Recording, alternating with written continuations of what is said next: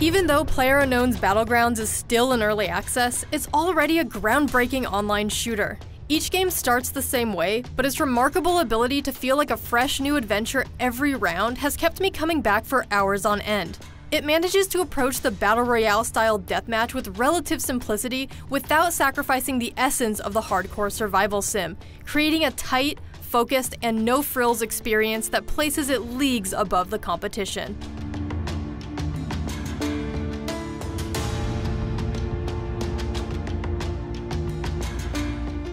Battlegrounds wastes no time putting you right in the middle of the action, as up to 100 players pick their moment to jump out of a plane and parachute onto a large island. The tension mounts as everybody scrambles for weapons and gear, and the killing begins right from the get-go.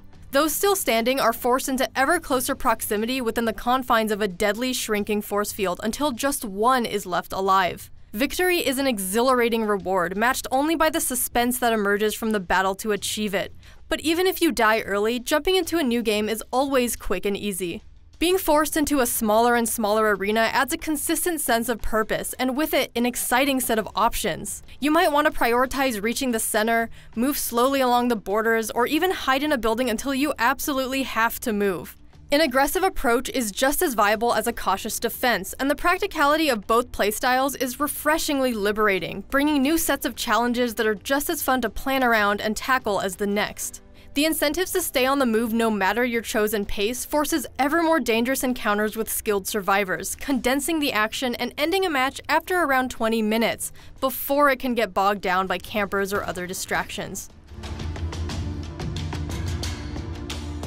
While the rules are always the same, factors like where you choose to land, which items spawn where, or how fast you can find a weapon or a backpack or a scope keep every match new and exciting.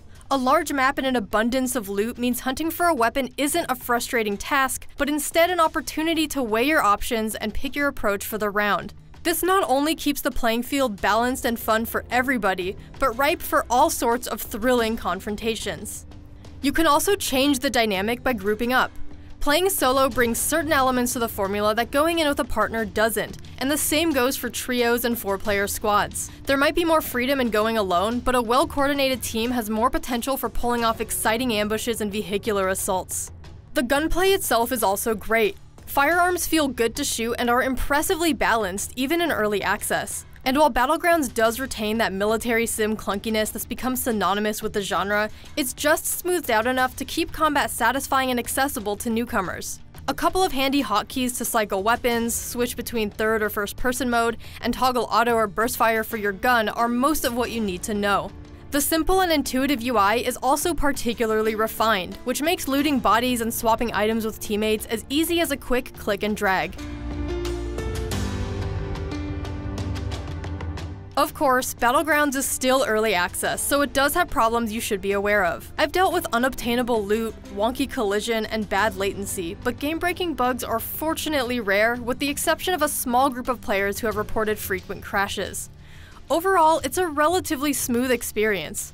While the gameplay Battlegrounds offers now is strong enough to stand on its own, additional features I'd love to see in the final version include custom servers, new maps, and a separate practice range for getting a feel for individual guns. PlayerUnknown's Battlegrounds has taken the genre popularized by games like DayZ and boiled it down to only its best parts, making for quick and accessible rounds of pure, hassle-free survival-based action. Even though it's still rough around the edges, it's absolutely worth playing right now. We'll continue to play as it gets closer to a full launch, and revisit this review with updated thoughts once it's out of early access. For more on Battlegrounds, check out 2 of our most epic victories.